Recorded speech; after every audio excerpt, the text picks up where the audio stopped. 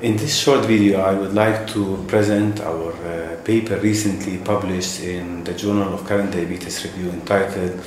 Long-Term Lifestyle Modification Programs for Overweight and Obesity Management in the Arab States as Systematic Review and Meta-Analyses.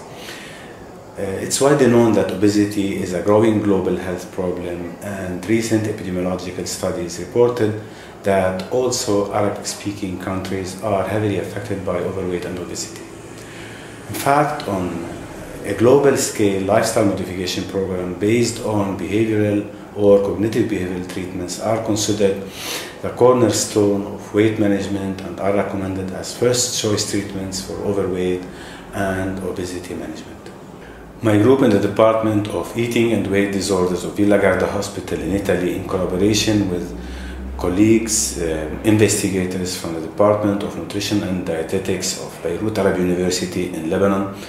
we have conducted a systematic review with the primary aim to see and assess the effectiveness of the available lifestyle modification program for weight management delivered in Arab-speaking countries. 6 studies conducted in 4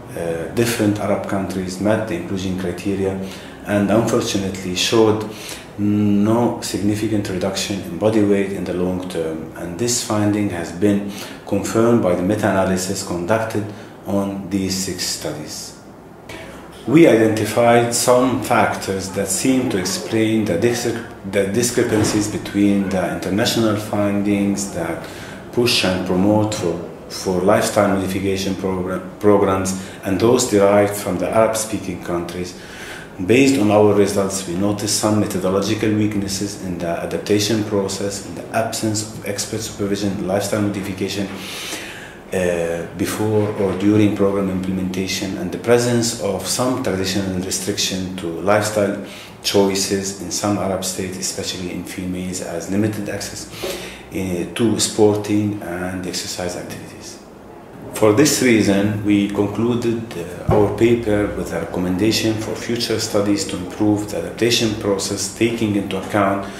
the transcultural factors in this region. Second, the need for external expert supervision that guarantee a valid implementation,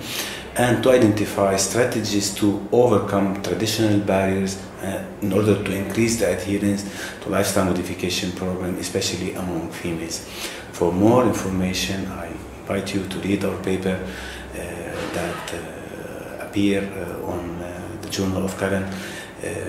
Diabetes Review, and thank you for your attention.